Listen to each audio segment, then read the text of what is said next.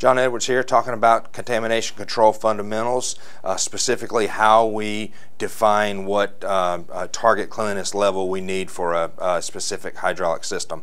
Manufacturers publish recommended cleanliness rates for their components.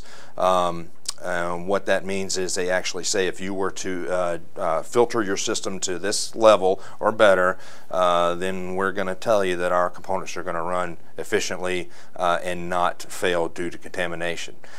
So how we define that is we take a look at the whole system and we pick the most sensitive component, meaning that a gear pump will have higher slippage rates, larger clearances than, say, a hydraulic proportional valve.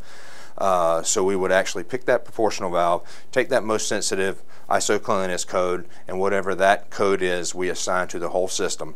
And if you were to engineer, design, or upgrade your system to meet that cleanliness level, then the goal is to not have any problems due to contamination.